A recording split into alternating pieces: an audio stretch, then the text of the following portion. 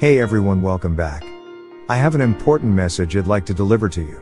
This message is intended to boost awareness and what you can do to help. Did you know the world's oceans and beaches are in serious trouble?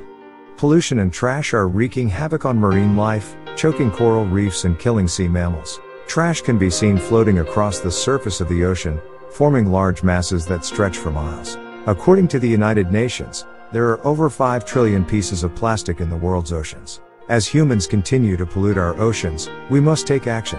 There are many things you can do today to help save the ocean from trash, from recycling to learning what you can do to prevent single-use plastics from polluting our planet and waterways. This is your chance to pitch in.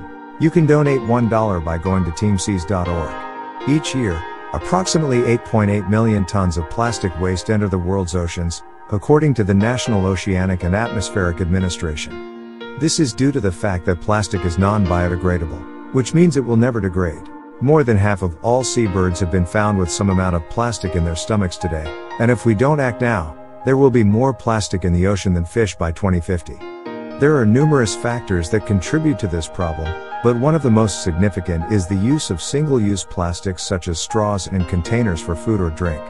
These items are only used for a short period of time before being discarded, and due to their size, they are impossible to recycle. So go ahead and head to teamseas.org and make a donation. Your conscience will thank you.